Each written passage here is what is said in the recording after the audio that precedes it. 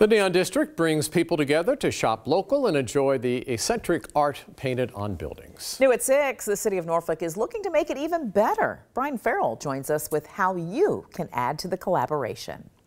The Neon District is moving ahead with its new street and sidewalk project. It just received $900,000 from Norfolk's Capital Improvement Project Fund. The initial design contract puts the cost just shy of $600,000. The city's Department of Transit picked the contractor. Things are in the design phase right now, and as part of the process, the city wants to hear from you. It's looking for ideas about sidewalks, traffic signals, pedestrian improvements.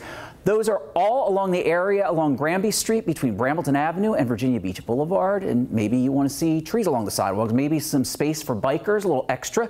How about artistic elements built into the cityscape? This is your chance to help the Neon District attract even more people. The project is expected to be done by November of next year.